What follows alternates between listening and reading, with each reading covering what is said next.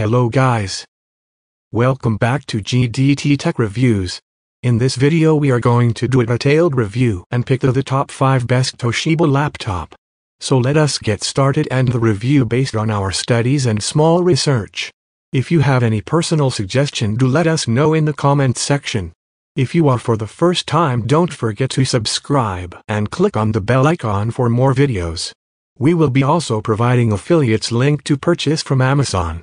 Kindly use to for best offers and purchase from anywhere in the world. So let's get started. Dynabook later. For now, this review is about the 11th generation Intel processor-based Dynabook-Topic X30WJ model.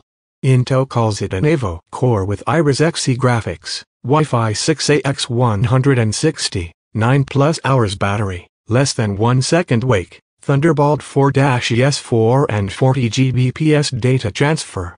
It has a 13.3 ISO, Corning Gorilla Glass NBT protected screen, X360 hinge that you can use in clamshell, tablet, presentation and flat modes.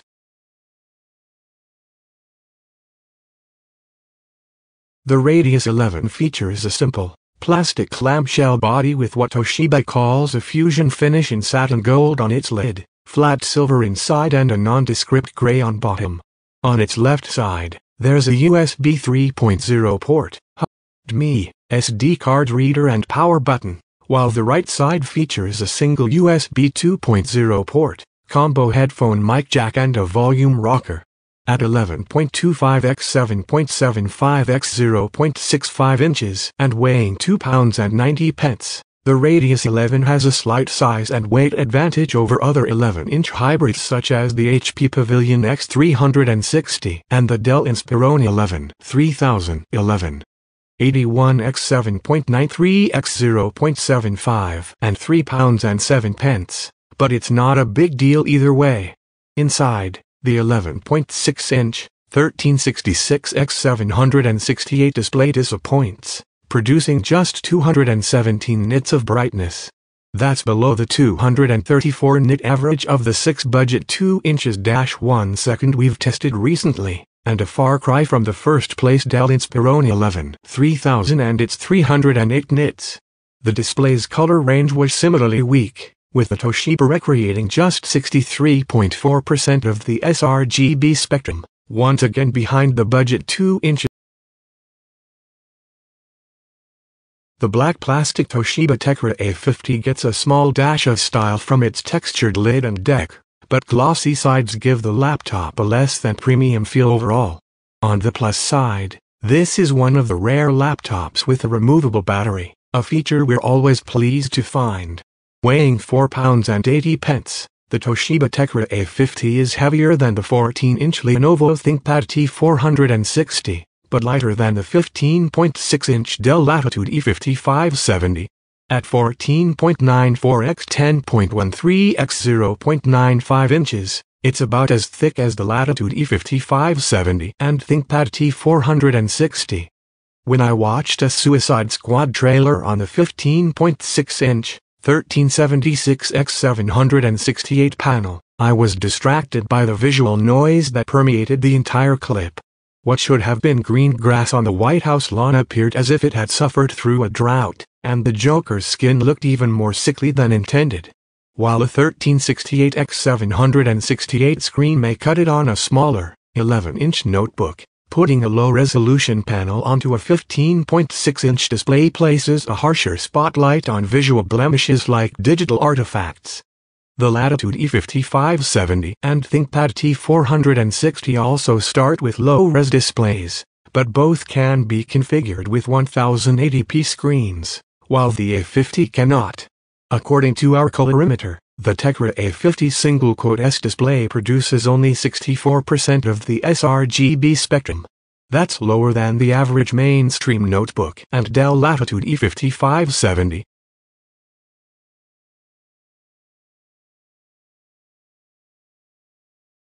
Toshiba's entire laptop line has been slightly redesigned for the 2013 back-to-school season, although the S55T-A5277 isn't radically different from previous Toshiba satellite models. The body is a mix of brushed aluminum and black plastic, with an understated two-tone design that would work in an office, coffee shop, or at home. If the system cost a few $100s more, it would be too plastic feeling, but as priced, it's just right. While not as thin and light as Razer's Blade gaming laptop, the S55T-A5277 is close to other 14 and 15-inch Ultrabook-style laptops we've seen.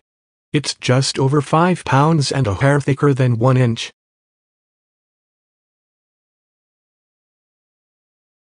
Dynabook's Satellite Pro range is pitched at mainstream knowledge workers, and with screen sizes ranging from 13.3 to 15.6 inches there are options for a variety of needs. These are standard laptops, no convertibles here, but the pricing can be compelling. The Satellite Pro L50 has an unobtrusive design. The Dynabook logo appears prominently in silver on the lid, and the lid itself has a slight ridging that verges on the tacky. This continues on the inside across the whole of the keyboard section that's not punctured by keys, touchpad or power button. If you plan to carry this laptop far, then its size and build quality will be important. With a 15.6-inch screen, this is, inevitably, a rather hefty laptop. It measures 361 mm wide by 244 mm deep and is 19.9 mm thick, giving plenty of room for port and slots. You'll need a strong shoulder, though, as the Satellite Pro L50 weighs 1.7 kilograms, although thankfully the power brick is quite small and lightweight. Build quality is only average. One of my perennial issues with Dynabook's laptops is the amount of flex in the lid. I was unhappy with this with both the Portega A30E and Portega X30F at the end of last year, for example. Dynabook has inherited this issue from Toshiba, and it really could do with fixing. In the meantime, I suggest you invest in a protective sleeve. The upside of this laptop size is that there's room for a number pad to the right of the keyboard. Unlike that on the Asus ZenBook Flip 15 UX563FD that I looked at recently, which also has a 15.6-inch screen.